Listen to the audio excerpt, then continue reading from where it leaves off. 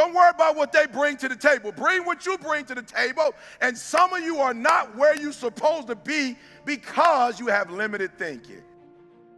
And I want to challenge you today. You're just as special as everybody else. You're just as powerful as everybody else. You're just as unique as everybody else. You're just as gifted as everybody else. And you belong in first class just like everybody else. You're always setting the example. Civilization feels so good. These comfortable feelings are what people want. They want retirement. They want that. They need that. It's a yearning feeling. I want it too. People love putting a label on me about, my God, man, you're just wired different. I'm not fucking wired different, dude. I'm thinking right now, after I got past my stuttering thing, now I'm on a roll, I'm good now. You know what I'm thinking about right now? I gotta fucking wake up tomorrow and do the same shit again. That's what it's about.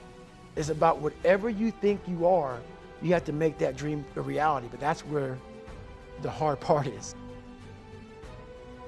making that dream reality. That's where the hard work comes in. That's where people know, how do you keep grinding every day?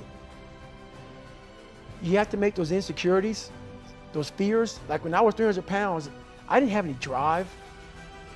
I'm gonna go be a Navy SEAL. What kind of stupid shit is that, 300 pounds? It wasn't like a drive to go be a Navy SEAL. I was an insecure, lying kid, afraid. I had to look at my insecurities and in my fear and find drive in that. Your mama wasn't college material, and your daddy wasn't. Matter of fact, your grandma got a 3rd grade education. She ain't college material. Why are you here playing? Because I will no longer accept the life that was given to me and carved out for me. I will write my own story. I will no longer accept the life that was given to me. I'm going to create mine. And you're going to get your butt back to college, and we're going to try English one more time.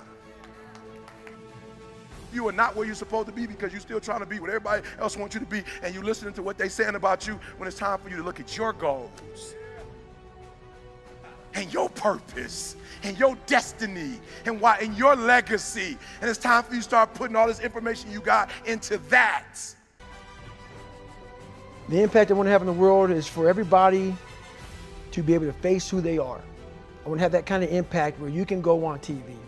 You can put your life on a billboard. You're not ashamed of who the fuck you are. You're not ashamed of what life made you, what you helped life make you. All that shit, all that bad shit that's now in this big pot that's stirring, you're no longer ashamed of it. You realize we're all fucked up. Stop judging yourself against other fucked up people who have hidden it better than you. That's all they've done. They've masked their shit better than you have, and now they're flipping it back on you and saying you're fucked up.